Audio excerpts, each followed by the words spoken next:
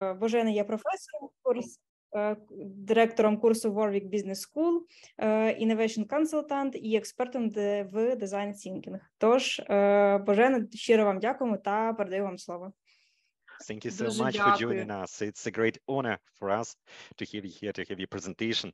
And well, the topic is interesting. You are a great speaker.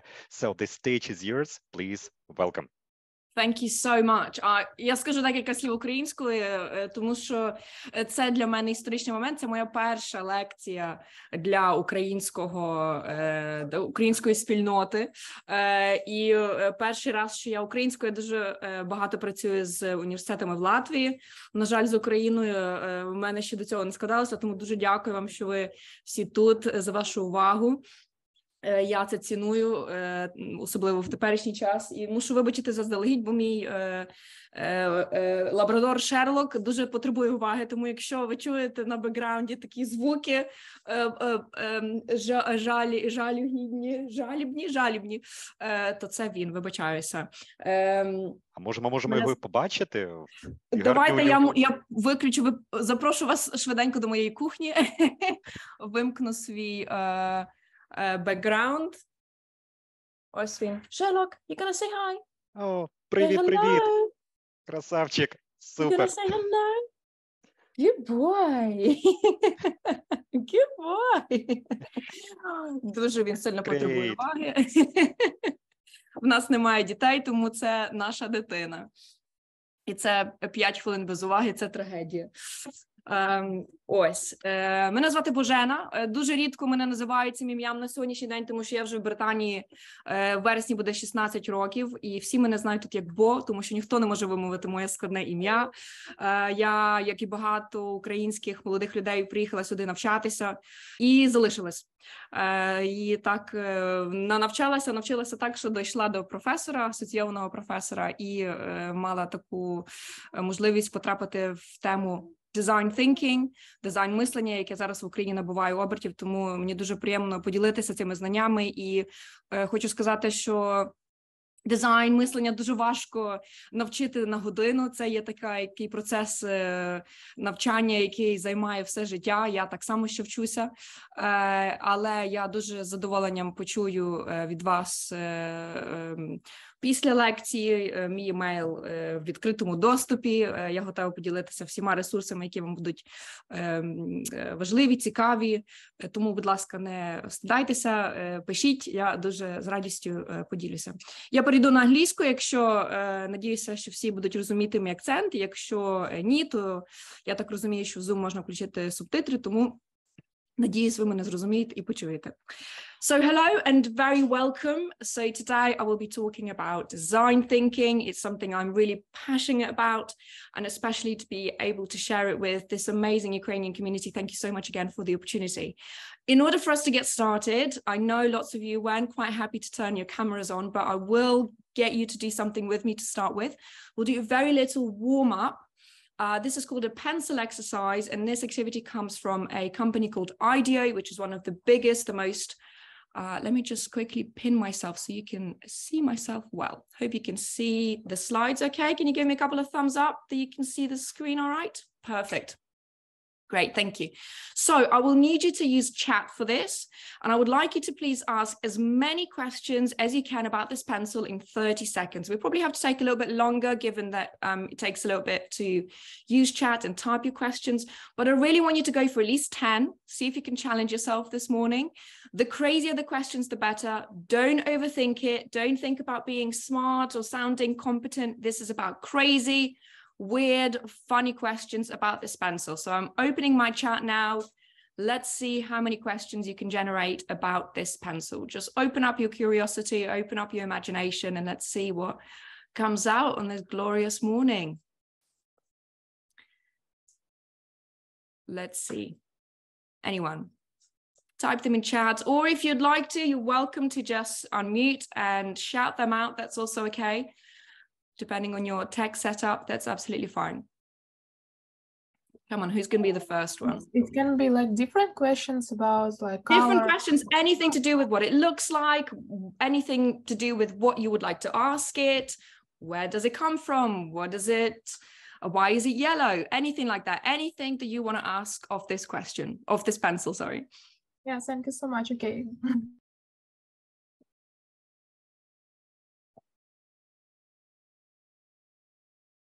Come on, who's going to be the first one? Where is it from? Christina, thank you. Perfect. Who is the manufacturer of this pencil? Great, Jana, thank you so much.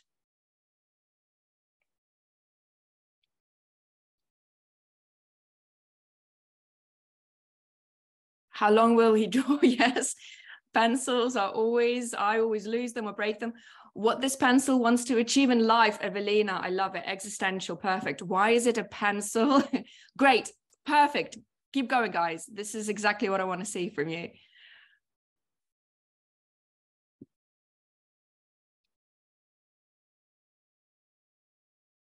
Any more? Let's see. Let's get a couple more. Come on, don't be shy. Is it colorful? Yes. Great, Christina, you're leading the curiosity award is yours this morning. What material is it made of? Perfect, Anastasia, great. In which stores is it sold? Great, Jana, that's a good question. Why is the rubber red? I know this always comes up. Who chose these colors and when and why are they the same? Perfect, Katerina, thank you. Any more? Let's get 3 more. How is this pencil advertised? Nice. I see there are business-minded people here. That's great. Does it have a design? Yeah. Any more? Can you create life with this pencil? Oh, Naroda, wow, that is a really powerful one. What size is this pencil, Albina? Thank you. Great, keep them coming. I'll keep an eye on the chat. So this activity is amazing and I love doing it because it's so accessible. It's so easy to do. But what it tells us, or what it reminds us rather, is that opportunities for innovation and design are everywhere. Even in the smallest, most mundane, everyday objects, we can find opportunities for innovation. We can find opportunities for creativity as long as we are looking, as long as we are sharpening our eye, our mindset, our thinking around asking those key questions, right? So with design thinking, this is exactly what we're doing. We are looking at the ordinary and we are seeing extraordinary. We're seeking to see the extraordinary. What's really interesting about it? Why does it need changing? All of those questions that you were asking are fantastic. And I should also say that IDEA, who created this activity, they say the level of creativity we want to be getting at with this activity is when people start asking, what does the pencil taste like? We didn't quite get that. But the place at which to close this activity is, can it be used as a murder weapon? So we didn't get that, which is good. But I am going to move on just in the interest of time. And I do advise you to try this out just on your own another time to see what else will come out, or with your own communities, with your own groups, with your own teams, to see what else comes out in this activity. So this is, again, just the point that I wanted to make about design thinking, creativity, innovation, that sort of overlap. It's not about reinventing the wheel and creating something entirely different. Innovation, creativity, and design, most of the time, is about recombining things that are already there. It's taking Mozart and Cinderella to create mozzarella, right? So it's about combining things that are out there, looking at the ordinary, seeing the extraordinary. So with that in mind, let me show you a couple of definitions of design thinking. So what is design thinking? These are all sort of academically driven. And I should say that as with any concept, as with any methodology and process, you will find that there are different, what we call schools of thought. There are different ways of defining and describing. So I'm going to show you a couple of my favorite ones, but by all means, there are probably more out there, or there will be more that you might find interesting. So please do your own research, take a look at what else is there. So Chon and Sim define design thinking as the application of design practice and its related competencies beyond the context of design, or beyond those people who are designers by trade, who are people who are trained designers, right? So I'm not a designer. I wasn't trained a designer. My key area of work isn't design, but that doesn't mean I can't apply design thinking in what I do. So design thinking is about taking those practices and competencies from design and using it in situations that require problem solving. Another way to look at design thinking is it's a way of finding human needs and creating new solutions using the tools and mindsets of design practitioners. So again, it's a very similar definition, but here, what we really are interested in is this idea. See, Sherlock is not happy about that definition. Stop it. No. So Sherlock. I think someone is in the courtyard. Sorry about that. So here we're really focusing on the human needs. So this is where design thinking starts to get interesting, because what we really are interested in is the human. What are those deep human needs? So Kelly and Kelly, who are the founders of IDEO, the organization I mentioned earlier, they're very much about what are the human needs? How can we meet those human needs with design practices, with design thinking? Right. Another way, let me just move myself here. Another way to look at design thinking is call it social technology. This is my favorite definition. And this one comes from work by Jean Liedtke.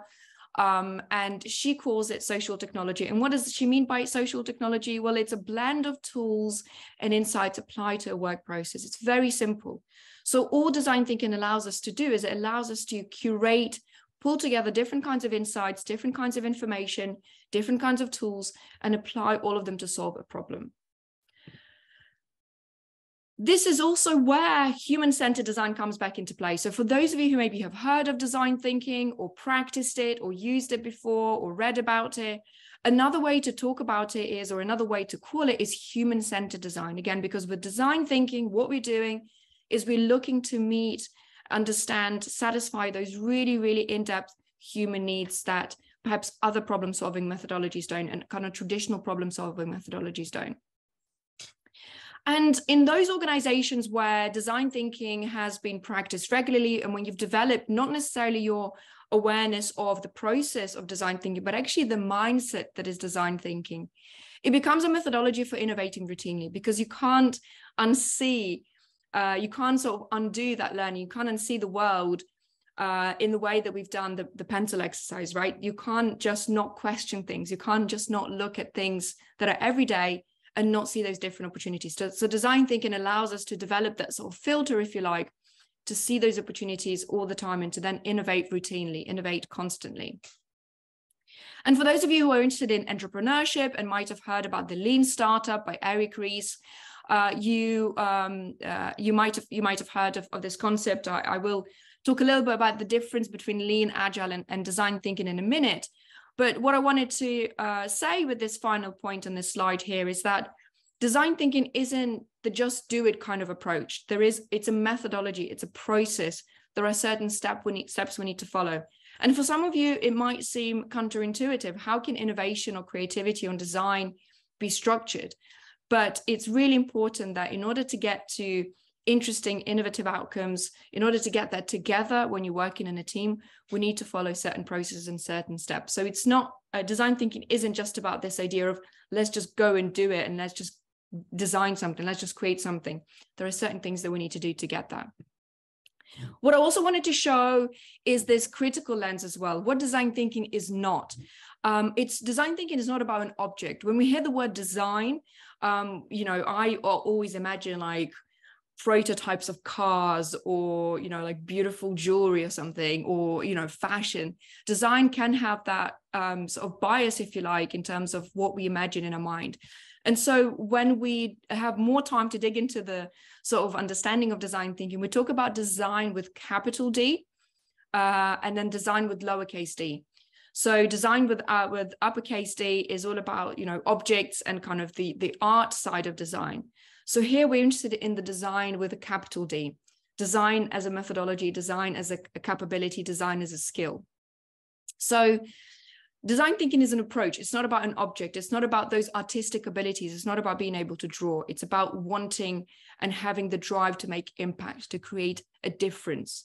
It's also not a tool for consumerism. So very often design can have that bad reputation as something that designs beautiful projects and just, uses the power of marketing to sell things to people and sort of fuel this idea of consumerism. Well, when you think about it, when we use design thinking in order to meet those really, really in-depth needs of the people we are designing for, we're more likely to create something that has a much deeper meaning. We're more likely to create something that has the impact rather than looks beautiful and makes people spend money on a product. So for me, it's almost the opposite. For me, design thinking is an antidote to consumerism. Design thinking is also a misnomer. What does that mean? It's kind of like a counterintuitive thing. So it says thinking in the name, but it's more about doing.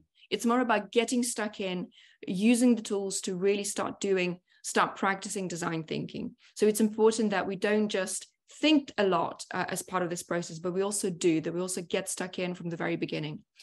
And final point here that I wanted to make, which is really, really important. And I know from my students here in the UK, it's such an easy mistake to make. We see this time and time again in the classroom. Design thinking is also designing with the people that we're trying to impact, not necessarily just for. It's not about us sitting in a boardroom designing something for a community of people somewhere out there. It's getting them into this conversation, designing with them, not just for. And this is especially important for those of you who are interested in social innovation, those of you who are interested in making kind of social impact. It's especially important that we speak to those different kinds of people and communities when we are designing, when we are problem solving. So let's move away from the serious bit a little bit. And I wanted to show you a couple of hopefully fun examples that will maybe help you understand what I mean a little bit more. So here you've got an example of the Google suite of their apps. And you might remember the original logos of the different apps. And then at some point, someone decided to change them to make them look a little bit more homogeneous, a little bit more on brand, shall we say. And then, of course, when you now go looking for that right app in the waffle, in the drop-down menu, it's a lot harder to quickly decide which tool you're after, which tool you need to click on. And this is what happens when we prioritize aesthetics over usability. So with design thinking, we're not necessarily interested in creating beautiful things. We're interested in creating usable things, things that are important. Let me show you another example. Here, UI is obviously user interface. UX is user experience. User interface can look absolutely beautiful, state-of-the-art, cute, inviting, but then when it comes to us using it, maybe the experience is less than optimal / dangerous. So again, it's not about designing things that are beautiful. It's designing things with the people, testing it with the people, understanding those needs so that the product or their service or their experience really fits the context of those people's lives. And then another one, my favorite, by the way, I love collecting these weird, obscure images. I use them a lot for my teaching, is obviously an example of Bose. For those of you who love music and sound will know of this very expensive upmarket brand of speakers, of all kind of audio AV equipment. And it was placed in a mall. And of course, as you can see, people thought that it was a trash can, that it was a rubbish bin. So again, something that looks beautiful to the designers in the room where it's been created without sort of being tested, without being designed with those people in mind, it just becomes an object. It doesn't fit into the context that it needs to fit in. So as I said, let me show you really quickly a difference between design thinking, lean and agile. I know IT sector is huge in Ukraine. Many of you might be familiar with these methodologies. Some of you maybe are working with them. And people tend to often confuse the three. So this image from Gartner is a really good illustration to see what is the difference. So you'll see the sort of bottom part is all about the concrete, and the top part of that graph is all about the abstract. And then we have the customer problem, and then we have the customer solution space. So design thinking has an overlap with lean and agile at the point of prototyping. I've just realized I think I've deleted one slide, sadly, but that's okay. I will make sure I send it over to you with the slide deck. So design thinking overlaps with lean and agile at a point of prototyping and testing, where we've already created like a representation, a low fidelity representation of this idea that we want to launch, that we want to create. And then at the prototyping and testing stage, we can then use lean methodology and agile methodologies to quickly develop iterations, versions of that prototype, and test it with people and validate it with people. But there's a whole bit earlier on, as you can see with design thinking, we have the the empathize stage first, where we have to really collect the insights from the people we are designing for. Maybe that's interviews or observations or data through surveys. We really are trying to walk in the shoes of the people we are designing for. We then have this step of define, where we are really sharpening those key questions. We really are trying to understand what is really the question that we are trying to address here? What is it that we're trying to answer here? How we truly understood what the question is, rather than just following what we think that question should be. And it's also a great point when we start testing our assumptions, we start testing our biases, we start testing our expertise, preconceived notions about the particular area that we are designing for. So with design thinking, we can leave no stone unturned. We have to absolutely test every bit of knowledge and gather that in-depth knowledge from the people we are designing for. Only then we move into this ideate space where we are brainstorming or being creative or sort of generating different ideas. But as you can see, there's two of those really fundamental steps that precede the ideation and then prototyping and testing, where lean and agile are more valuable and where the overlap is. But it's really important that we spend time in this customer problem space. And that's where design thinking can be really, really powerful. Let me show you a couple of examples of where design thinking played a huge part and made a big difference to the innovation, to the outcome. So this one comes from the Bank of America in the US, obviously. It's an innovation from the early 2000s, so it's over 20 years old now. And what happened was, let me just put you on this slide first. What happened was they really needed to find a way to innovate around savings. They found that most boomer age women in the early 2000s weren't saving. There was something going on around the saving behavior. People simply weren't saving enough money. And of course, as you know, the banking system works and relies on people depositing savings, right? So they really wanted to find a way to get more people, more of their customers to save, to put money into savings accounts, to open savings accounts. And so what they did is they went into branches all across the US and started observing people. They started observing people depositing, interacting with the bank.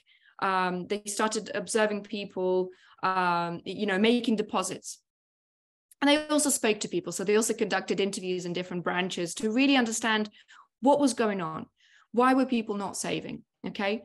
And so one of the really interesting insights that came from those conversations and those observations was that people were rounding up the amount when they were making a deposit. So imagine you go into a bank.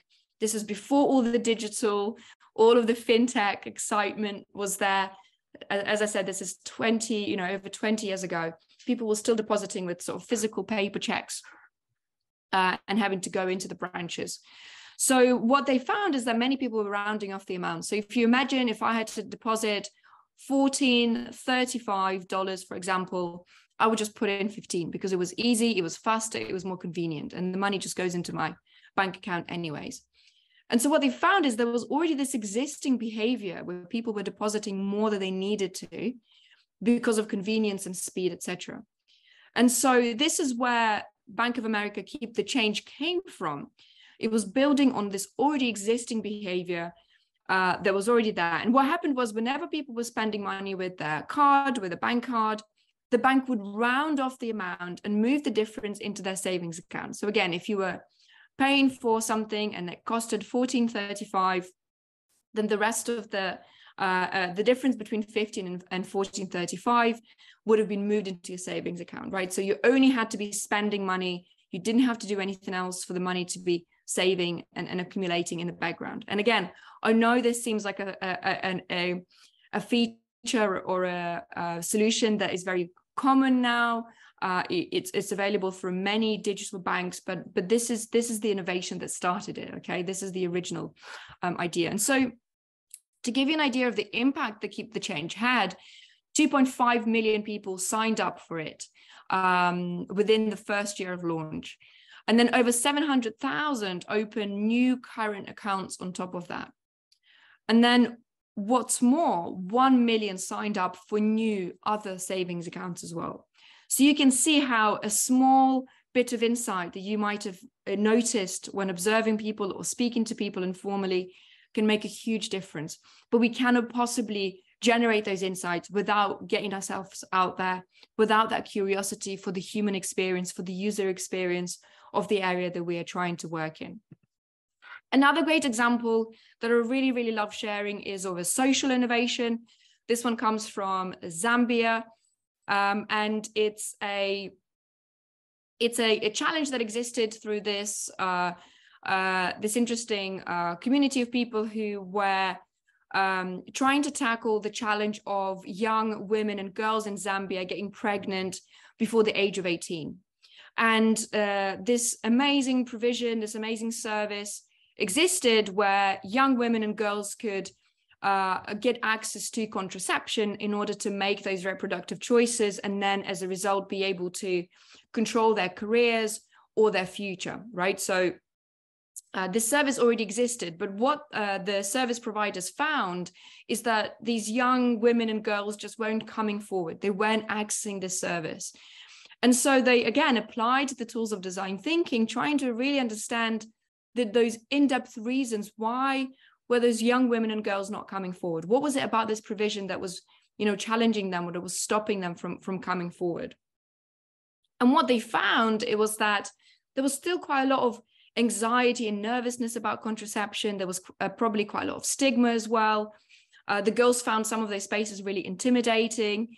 And so what the Diva Centers have done is they've created these divine divas, these little personas, young, exciting girls who were after a particular goal or after a particular lifestyle, which was a way for young girls to understand the impact that contraception can have on their life and make the right choices. And what they also did is that they reframed the whole experience of accessing the Diva Centers as nail salons. So these young girls could come along, have their nails painted, talk to a contraceptive and reproductive health advisor, and make their own choices about their reproductive health, avoid unwanted pregnancies, and then as a result, stay longer in education and make more career choices. So of those young girls that came to the Diva Centers, one of the 3 in Zambia, 82% got access to contraceptive services and adopted some form of birth control. And then 36% returned for another visit. I should also say this is young girls under the age of 18, okay? So as you can imagine, something like that could make a huge impact on a young woman's, on a girl's future. And it gives you another kind of way of understanding the power design thinking can have on not always necessarily redesigning the product or the service, but sometimes it's about redesigning the experience, how something is experienced as well, with that in-depth understanding of the why, of the reasons that people are accessing to something.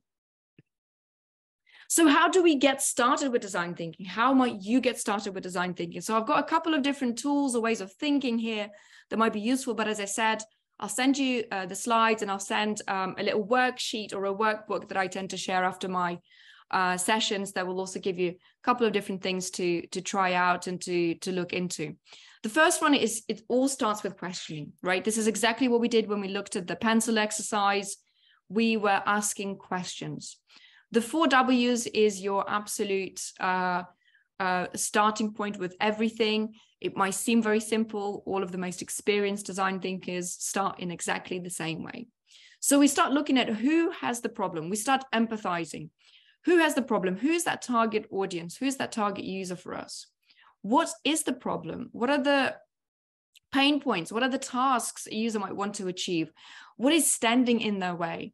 What is really the problem? It's sort of trying to unpick it from more than one angle. Where does the problem present itself?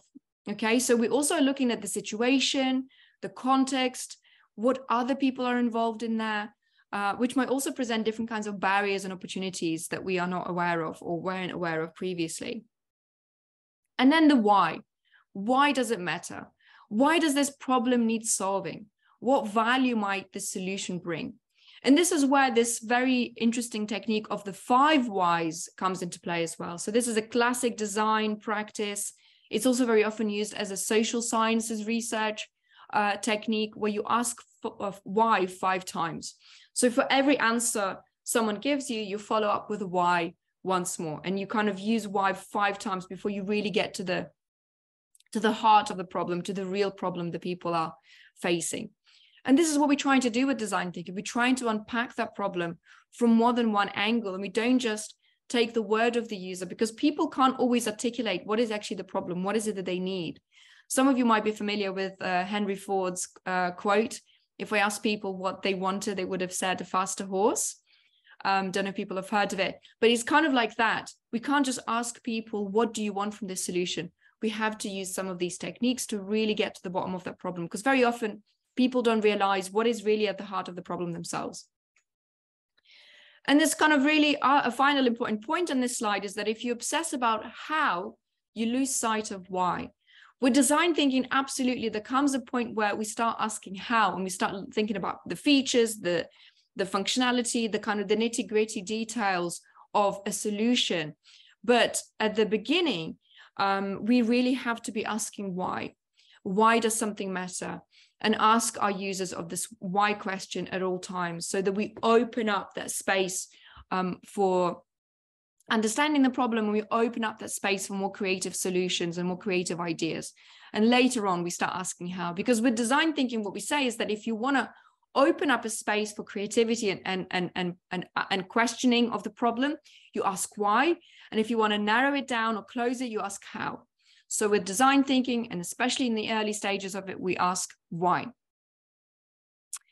So another way to look at the value of the questions here is by using a couple of these questions that I really like. They come from a book by Warner Berger. It's a book called The Book of Beautiful Questions. And he gives us 6 questions to see the world in a different way. So they're really fun to play with. I encourage you to take them away from today. Just try them out again, or by yourself or with your teams, to see if something comes up. And they're really useful to just help break the pattern of our usual thinking. Because a lot of the time, creativity is about breaking yourself out of the pattern. Our brains are wired to filter information out, to simplify things at all times. And especially in the current climate, right? In the current situation where we are anxious, we are stressed, we are scared, we are more so in that fight or flight response. We are less likely to think creatively and strategically. So it's really important that we use those tools to sort of, jolt our brain out of getting stuck, or jolt our brain out of the usual thinking patterns, and to see things in a different light. So things like, what might I notice if I was encountering this for the first time? So being a complete novice is a really, really good thing, because you're questioning everything. What if I stand on the desk? So changing that perspective, what if I look at this situation or this environment or this space from a different viewpoint? What might I notice? It's this kind of idea of, I don't know if this ever happens to you, when you walk to school or to work using the same route every day, and then at some point you cross the road and you walk even on the other side of the road, and you're like, I've never seen this shop here, or why are these people here? I've never noticed this happens here. So we tend to filter out that information, and because it's really important for us to stay tuned and focused on things.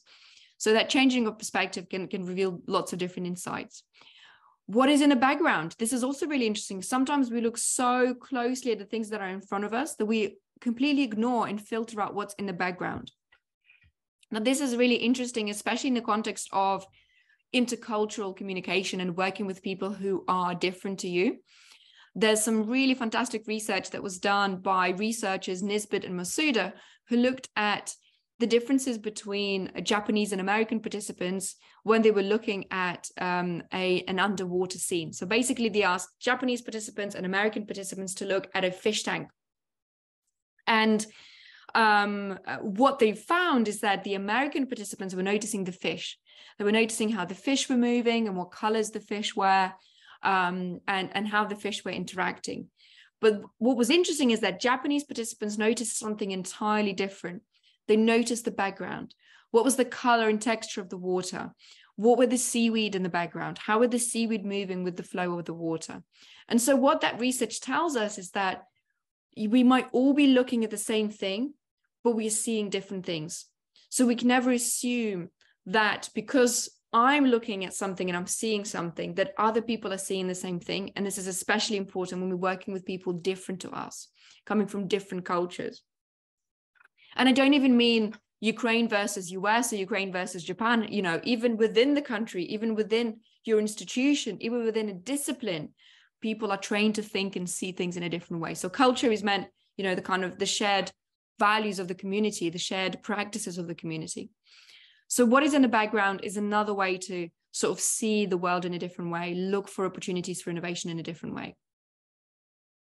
What would here fascinate a 5-year-old or a 90-year-old? So someone who's totally new to the experiences of the world, or someone who's lived a long and meaningful life, what might they be noticing based on their experience or lack of? What would Seinfeld be amused by? So I don't know if many of you have seen this show. It's kind of quite old for our generation, for our age.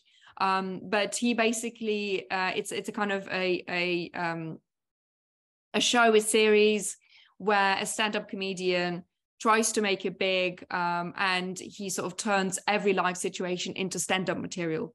So, you know, it's all about saying what would this comedian see as material for his stand-up? What would be interesting and amusing to him? So it's, again, just switching up that lens a little bit. And my favorite here, what would Steve Jobs be frustrated by? You know, obviously a really famous innovator and kind of creative thinker of our time. So what would he be frustrated by? And by all means, you know, I'm sure that you can generate your own questions here that might help you just think in a slightly different way. Just another tool here that's good, that's useful, is heart, hand, mind. So again, I'll send the link to more instructions as to how to practice this, how to use this. But it's a really, really helpful one that reminds us that when we are making change, when we are creating for people, we're not just creating and designing functionality, we're also designing for the emotion. We're designing for the heart, right? So the mind is what makes it logical and sensible. The hand is what makes it tangible and practical. And then the heart is what makes it emotionally intelligent. So we have to engage all of those three things in order to make something that really fits, that really makes an impact on people. An activity to help you get creative or to help you generate ideas is here. This one here is called Crazy Eights. It comes from the Google Ventures sprint methodology. Again, I'm very happy to share more instructions as to how to do it, but effectively you take 8 minutes to generate 8 ideas. And the idea is that the less time you have, the faster you start thinking, because with creativity, if you give yourself too much time and space, you can be thinking forever. So it's important that we create what's called enabling constraint, a constraint that enables us to do something. So in this case, it's time. So you have 1 minute to generate an idea, and by the end of 8 minutes, you've created 8 different ideas. Why this tool is so popular, why this tool is so powerful? Well, imagine doing this in a team of 3, 4, 5 people. So that's 8 times 3, 4, 5 ideas that you've generated in just 8 minutes. So it's a really great way to generate lots of ideas in a short space of time. But also from my experience of running this, both with students and kind of in the outside world within training and kind of the corporate world, it is only on the 5th idea that you start creating something really interesting, because the first 5 ideas you tend to sort of repeat or regurgitate things that you've already seen somewhere or things that are familiar.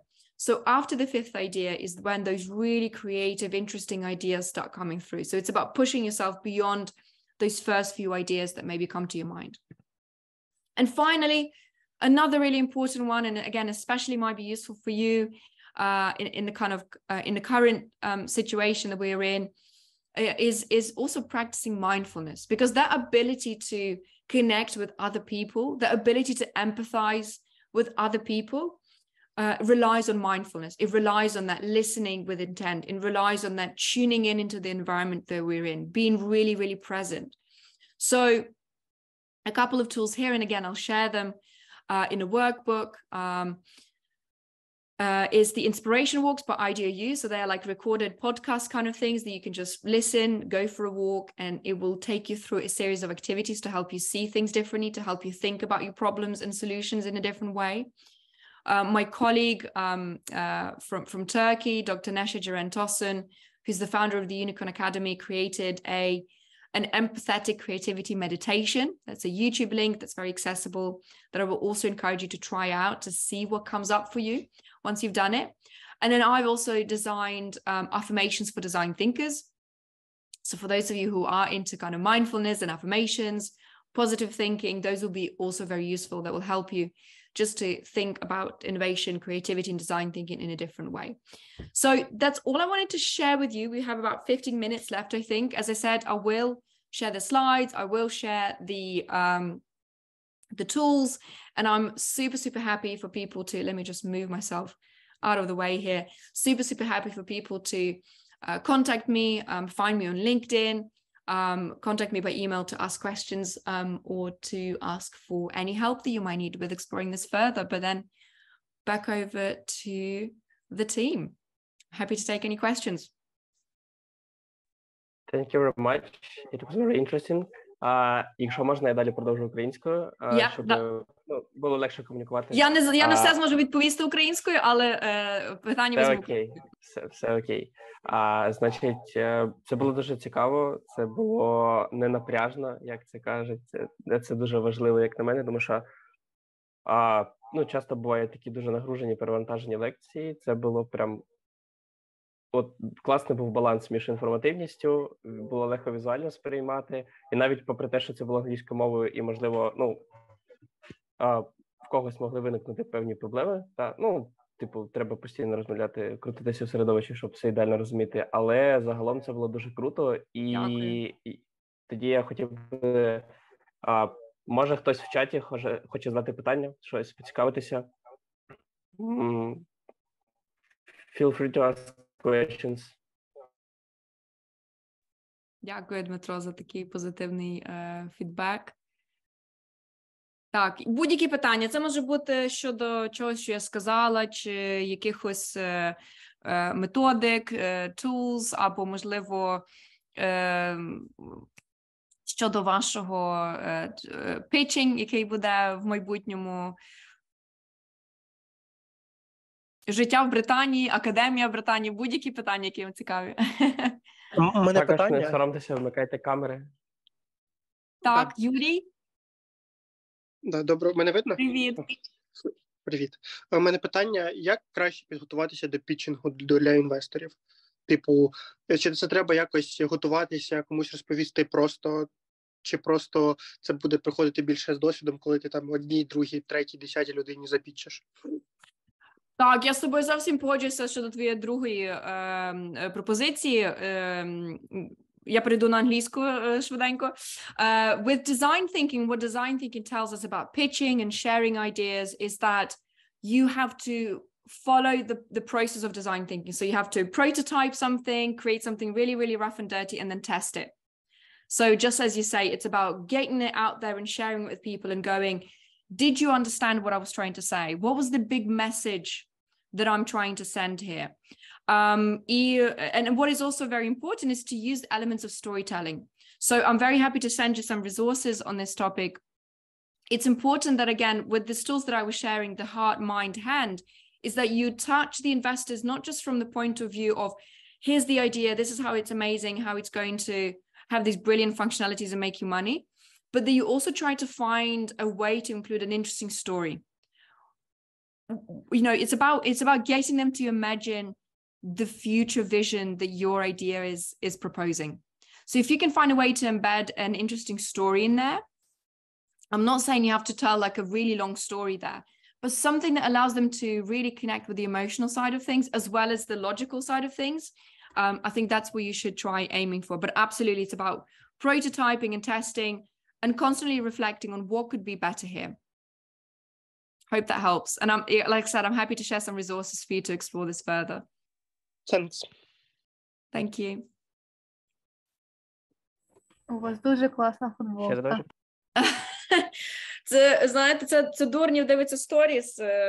Мені сестра передала. І, чесно кажучи, я не дуже знайома з просторами українського YouTube. Я так з цією футболкою почала більше дізнаватися про різних інфлюенсерів в Україні. І мій чоловік, британець, також з такою самою ходить в паб. І всі в нас постійно запитують, чи національна тварина України – це крокодили. Кажу, ні, це такий просто прикол, але не всі розуміють його посили. Чесно кажучи, ми також спочатку не могли пояснити, що це. Дякую. Можна також запитання? Так, звичайно. Так, я, напевно, не знаю, чи потягне інтернет, окей. Так, хотіла запитати вас, щодо вас, ви слухаєте взагалі подкасти, чи цікавить взагалі вас ця тема, і чи багато людей взагалі в вашому оточенні використовують їх для, для знання, для здобування знання і тому подібне? Так, в Британії взагалі цей формат, цей медіум зараз дуже популярний. І багато хто його використовує. Ми, до речі, дуже зараз багато використовуємо його для викладання. Це як додатковий ресурс для студентів, попри лекції, семінари, якісь воркшопи. Так само йде ресурс подкаст, і зазвичай я це використовую як додаткову можливість запросити спікерів. Наприклад, коли не завжди є в форматі твого модуля чи там викладання є можливість запросити спікерів, а через подкаст ти записав на інтерв'ю і ним можна користуватися там років 2-3, так, воно ще в плані інновацій, воно є ще цікавим і Боже, не можу згадати слово, воно є ще актуальним. Що стосується, тому студентам, наприклад, в плані освіти чи там знання, якихось здобування нових знань, я бачу, що студенти дуже часто ними користуються, і в нас була така революція щодо подкастів, тому що під час пандемії дуже багато контенту було в форматі відео. І всі були вже змучені від тих зумів, і від Teams, і від відео, і де був формат просто звук, де ти можеш там під час поїздки на роботу чи там прогулянки послухати щось, це таки як свіжий ковток повітря. Для мене подкаст, чесно кажучи, став одною такою тем в моїй кар'єрі, тому що більшість моїх консалтингових проєктів зараз це є створення подкастів. Я працюю з однією консалтинговою компанією, і ми зазвичай ми використовуємо методологію дизайн-мислення, ми зазвичай збираємо дуже велику кількість інсайтів, якихось інформації, результатів, опитувань і так далі. І це дуже велика комплексний об'єм інформації і знань. І як це подати компанії, для якої ми цю інформацію зібрали, в цікавому, доступному форматі. Ми використовуємо якраз елементи цього сторітелінгу, як я Юрію відповідала, і ми використовуємо подкасти. Я можу так само вас скинути декілька, скажімо так, прикладів. Допустимо, в Британії під час пандемії була дуже велика нестача водіїв вантажівок. Багато іноземців, які до того працювали водіями, після Брекзиту виїхали з Британії, плюс пандемія змінила багато трендів щодо працевлаштування. І тут була така величезна національна криза. Нічого нікуди не доставлялося, тому що не було кому це доставити. І ми працювали з такими урядовими рекрутинговими компаніями, щоб дізнатися, як більше людей притягнути до цієї роботи, як зробити її цікавішою, в чому проблема, чому люди полишають цю індустрію. І ми провели там 5 тисяч відповідей на опитування, плюс інтерв'ю, плюс дуже багато різної інформації, і ми це потім подали в форматі подкасту. В кінці кінців ми це оформили в Ютубі, тому що компанія хотіла ділитися відео з різними супермаркетами, які так само є великими споживачами так, праці і часу водіїв, які доставляють багато товарів. Але це стало таким цікавим методом, щоб подати дуже такі от комплексні наукові дослідницькі ідеї в легкому форматі. Тому подкаст для мене дуже цікавий, я його використовую як і в консалтинговому світі, це дуже зараз популярно, як і в плані викладання. І з мого досвіду всім цей формат доступний. всім цей формат подобається.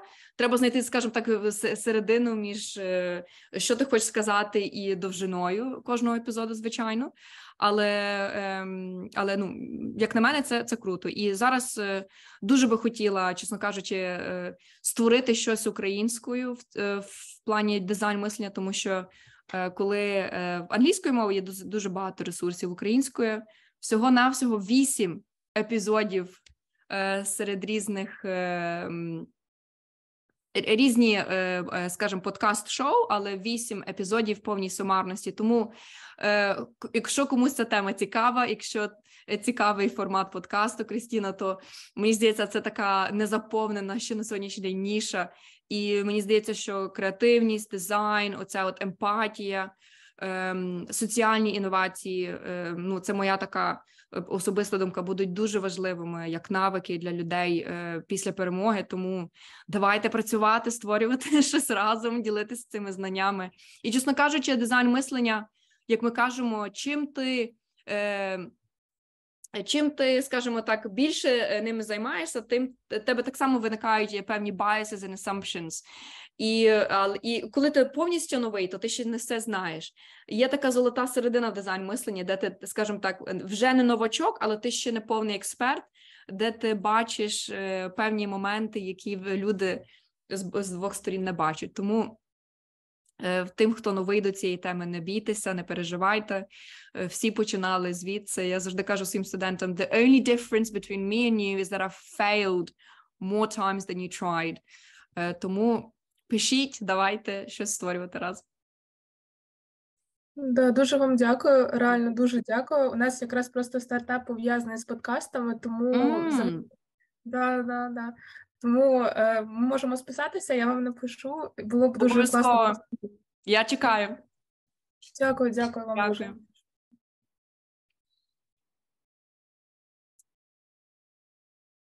Чи може ще якісь питання або коментарі? Так, не соромтеся, люди, вмикайте мікрофончики. Можна навіть мікрофони, камери було б ідеально, але мікрофони теж підійде, питайте. Бачите, дуже багато можна корисної інформації знайти. Може, щось не зрозуміли, чи хотіли би перепитати. Дуже з радістю так само відповім на ці питання. Це вже, я так розумію, підходимо до обіду. Всі вже втомилися і готові, можливо. Да, давайте ще 3 хвилинки почекаємо, якраз буде у нас 12. Звичайно. І тоді, якщо хтось хоче задати питання, то у вас є ще трошки часу подумати, пару хвилинок сформувати.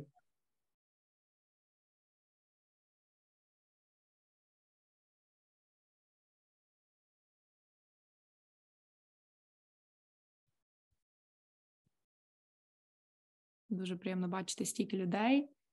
Сьогодні доєдналися. Дякую всім. Дякую вам за чудову лекцію. Якби не обстріли і не проблеми з інтернетом, під'єдналося б більше людей.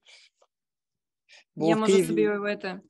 Да, в Києві якраз відключили, у мене інтернету немає, я сиджу з мобільним. Думаю, половини людей на цьому дзвінку плюс-мінус така сама ситуація. Тому, величезне дякую вам за лекцію. Ні, дякую вам, що ви знайшли час і можливість в такій ситуації навіть бути тут. Я це ціную. Дякую. Взагалі і тема цікава, тому реально дуже крута лекція взагалі і дуже крутий, можна сказати, воркшоп, комунікація. Я просто в шоці. Дуже класно, реально. Дякую.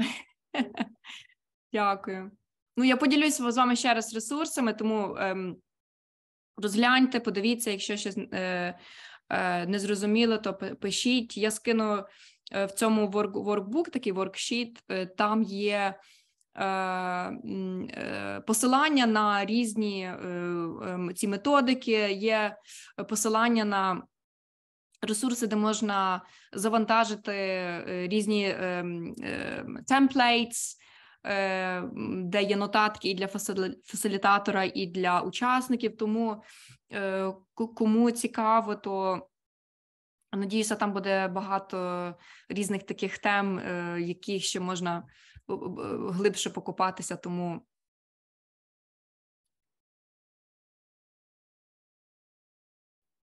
Так, дуже дякуємо вам. Також там у чаті ще є запитання.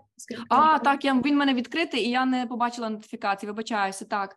Чи популярна робота з дизайн-мисленням? Анна, так, це зараз, я би сказала, одна з дуже популярний навик. На ньому зараз, грубо кажучи, можна заробити дуже багато грошей в Британії, тому що це вважається, позиціонується як методологією для інновацій, і інновації, особливо після пандемії, зараз дуже популярна тема. Всі організації, з якими ми працюємо, задаються дуже важливими великими питаннями. В Британії, наприклад, зараз дуже велика тема, як і в освіті, так і в бізнесі, це є sustainability, але не тільки маю на увазі sustainability з точки зору клімату чи там екології та там переробки сміття. Я маю на увазі з точки зору social justice. Це є доступ до освіти, це є рівність, це є права жінок, це є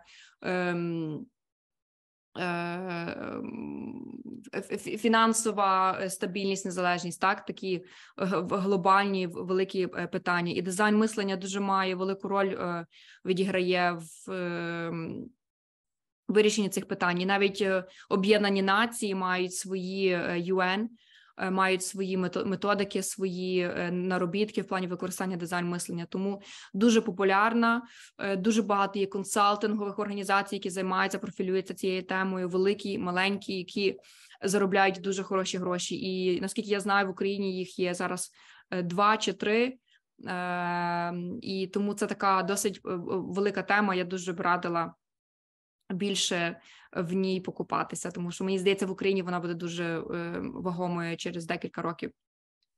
Там в чаті, не в чаті, точніше, там просто мене людина, яка там не може зараз через, знов-таки, інтернет запитати, питали, от ви казали, що ви там знаходили, що ви знайшли всього 8 україномовних ресурсів, так, з цієї ж теми.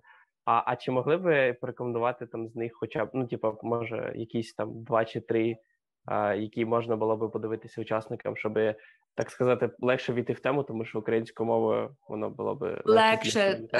Чесно кажучи, всі класні, всі цікаві по-різному, тому що я зараз чекаю, подивлюся, я просто за Apple Podcast, але мені здається, це працює на будь-якій платформі, де можна слухати подкасти, просто забила дизайн мислення і ці епізоди, вони вийшли. Так, зараз я тобі скажу, які я прослухала і які мені були цікаві, але всі класні, тому що всі з різної точки зору. В Україні, наскільки я розумію, це зараз більше позиціонується як ресурс для підприємців. І зазвичай так і є в Британії так само. Це стартапи, цифрові якісь інновації.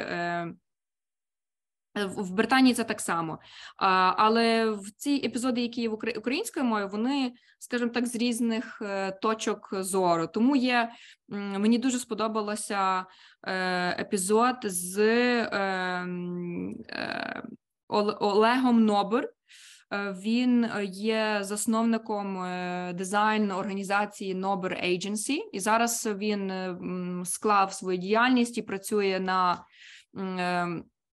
«Повернись живим», волонтерить з ЗСУ, і він дуже цікаво говорить про дизайн мислення, в плані глибоко говорить про дизайн мислення.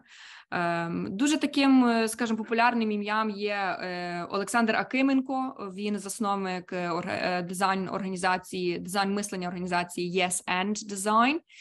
Він навчався в Стенфорді, і в Стенфорді, скажімо так, академічно ми вважаємо це епіцентром дизайн мислення в світі, тому він знає їхню методологію і провів з ними час. І він викладає в Українському католицькому університеті в Львівській бізнес-школі дизайн мислення, то в його можна також загуглити, подивитися. Мені здається, є деякі ресурси на YouTube, де він розказує про дизайн мислення. А в загальному я би просто радила зайти, де ви дивитеся, слухаєте подкасти, і просто забити дизайн мислення. Їх є 8. Той епізод з Олегом Нобер, який я казала, це є подкаст, який називається CEO сучасності. Я не знаю, як звати ведучого. Павел Цилуйко, мені здається. Тому так, можливо, я стільки всього не говорила, не знаю, чи це корисно. Я би казала просто забити українською і побачити, що є.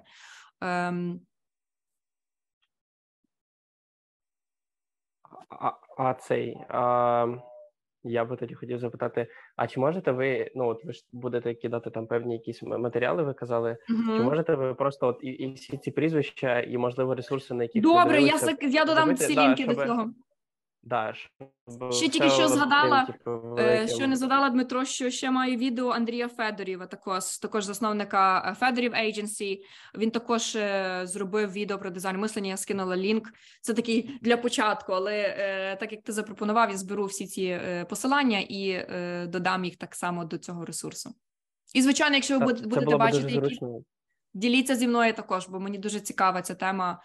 Я не можу її ще так пояснити українською. У мене, на жаль, немає словникового запасу. Я виїхала з України, коли мені було 18, і моя українська застигла на рівні 11 класу.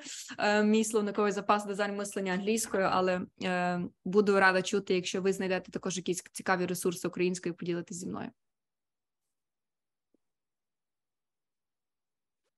Дуже вам дякую. Дякую. Так, що там, ще є у когось питання якісь? А можна не по темі питання? Так. Особисто в мене зараз є такий, Коротше, мені треба вивчити англійську мову, чи не знаєте ви якісь гарні платформи для цього? Чесно кажучи, ні.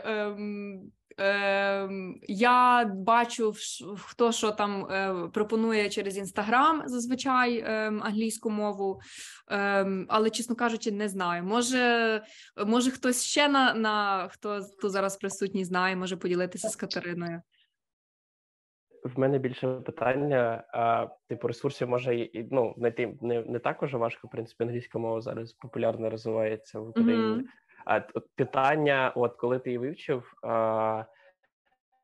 як, у вас якраз є досвід вливання в цю, язикову атмосферу і спільноту, як взагалі, швидше влитися в неї, тобто, там, чи може читати книжки, чи дивитися серіали, чи просто спілкуватися, чи комбінація якось, тобто, як це зробити або швидше, або комфортніше, щось таке. Тому що цікаве багато питання. випадків, коли просто люди просто вчать. От у мене, я стикнувся з цією проблемою, я зараз працюю в англомовній компанії, і в мене, в принципі, англійську я декілька разів, проходив там і курси, все таке, але практики не вистачає, тому іноді такий теж словниковим запасом проблеми і т.д. і т.д. Тобто, як можна оцей бар'єр, пройти? Переступити його. Я тобі хочу сказати, що я, коли приїхала сюди вчитися перший раз, то я не розуміла нічого, при тому, що я вже 18 років вчилася в школі, займалася з репетитором. Нам всім здається, що в нас хороший рівень англійської, а потім ти попадаєш в середовище перший раз, особливо з британським акцентом, це дуже було мені складно. Спілкуватися з людьми, і все. І тут твої знання такі до побачення. Я пам'ятаю, ми до сьогоднішнього дня з моєю сім'єю згадуємо. Моя мама, коли приїхала, я жила в школі-інтернат 2 роки, тут boarding school, так, коли вчилася ще до університету, готувалася. І мене поселили в кімнату біля пральної машини, там така, біля кімнати пральної. І моя мама дуже виступала, щоб я там йшла, боролася, щоб мене переселили, перевели в іншу кімнату. І в кінці кінців ми з нею посварилися, тому що я кажу: мама, ти що не розумієш? Я не можу цього сказати, я не розумію, як це сказати. Тобто їй здавалося, що я повністю розмовляю, все розумію, а для мене це був такий шок і стрес, що я насправді не так добре розуміла, як мені здавалося. Мені здається, що найкраще це слухати. Тому ті самі подкасти, Дмитро, як ти кажеш, дивитися якісь серіали з субтитрами особливо, дивитися новини, слухати новини, той самий BBC чи CNN, в залежності, в кожного є свої якісь подобання. в плані акценту навіть, слухати багато. Це дуже важливо, тому що, знову ж таки, для мене було великою проблемою це чути вимову оригіналу і розуміти її. І я вам хочу сказати, що навіть я, коли їду в Україну, вся моя родина там, мені стає тижня, і я вже перестаю розмовляти англійською, так як я нею розмовляю. І навпаки, українською. Я порозпілкуюся трохи, і моя українська стає краще. Тобто мова – це як математика. Якщо нею не користуватися, то вона від тебе йде. Тому це має бути така практика, яку кожного дня, потрошки, там 10-15 хвилин, чи там той самий подкаст, чи якісь новини, дайджест прослухати. І спілкуватися. Ну, це таке, що бар'єр це є правда. Ми всі стидаємося, ми всі хочемо, щоб нас бачили компетентними, розумними і так далі. Просто, розумієш, для себе поставити таку ціль, такий намір, що ти вчишся для себе. Я от, наприклад, пам'ятаю, мені зазвичай питаються, як ти так навчилася розмовляти англійською. Є дуже багато людей, які розмовляли, і вже тут багато років не розмовляють так, як я. Я просила всіх, щоб мене поправляли. І я шукала спілкування з британцями, а не з українцями чи з росіянами, як це було тоді більш поширено. Тому просто розмовляти і не боятися. І навіть, чесно кажучи, знайти між собою, це не обов'язково розмовляти там з британцями чи з американцями, навіть між собою, створити такий клуб, чи створити якусь таку невеличку спільноту, і раз в тиждень, чи там декілька разів в тиждень, просто практикувати по якійсь темі. Тому що це треба розговоритися. Це така моя думка. Слухати і більше говорити. Читати не допомагає, це допоможе хіба з словниковим запасом. Вчити граматику – це не важливо. Чесно кажучи, британці їх граматику в школі навіть не вчать, можете собі уявити. Всі ці часи, які ми мусимо довбати, для них вони це навіть не знають. Таке future in the past, я тако пояснюю своєму чоловіку, він навіть такого не чув ніколи. Їх вчать саме говорити, писати, читати. Дуже інша методика викладання. Тому говорити як можна більше і слухати. Говорити – це перейти той бар'єр, щоб не встидатися, знати, що ти і так зробиш помилки, всі роблять помилки, я роблю помилки, британці роблять помилки більше, ніж ми зазвичай, тому що ми вчилися так дуже правильно говорити. Американці так само, європейці тим більше. І от слухати, щоб в тебе мова постійно була на слуху. Надіюсь, це якось було корисно. Це мій такий досвід. Ну так, в принципі, так, це цікаво, тому що я ж кажу, що ти іноді слухаєш, ти такий, а що це за слово? Або людина там декілька слів швидко сказала, ти такий, що це таке? Як це розуміти? Що він каже? Ну, знаєш, Особливо... якщо це якась особиста розмова, тоді просто не боятися сказати, just, can you repeat that again? Or, this is how I understood it, is that correct? Так? Тобто є навіть шляхи, якими ти можеш перепитати, які тебе спозиціонують як компетентну людину, а не людину, яка не зрозуміла англійську.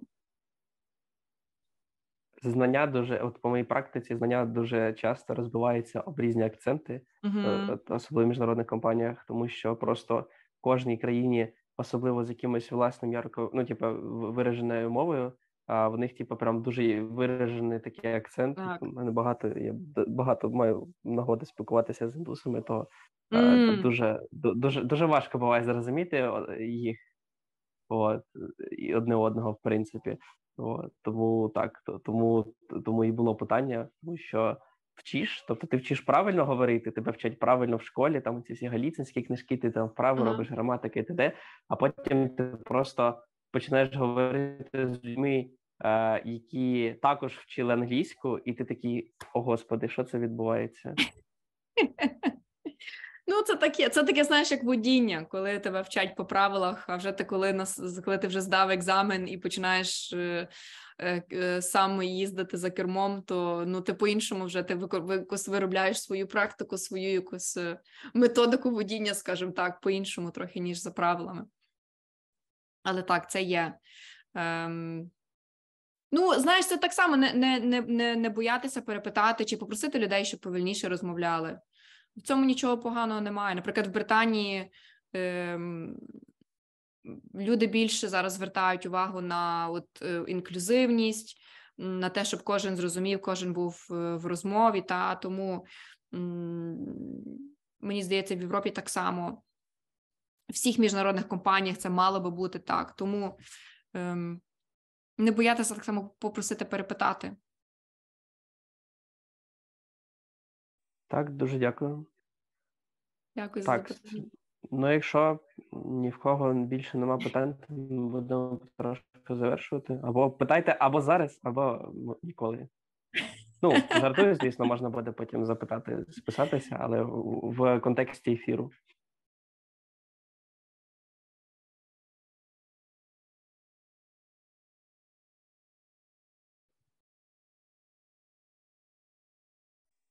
Так, ну, я думаю, що люди, які вже хотіли попитати все, що вони хотіли, вони дізналися. Ви завжди можете потім і запитати і нам в команді Душа, і напряму звернутися до лектора. Тому будемо потрошку завершувати. Дуже дякую вам за лекцію. Це було дійсно круто. Дуже дякую всім, хто задавав питання, хто прийшов. Сподіваюсь, ви гарно провели час і дізналися багато чого нового.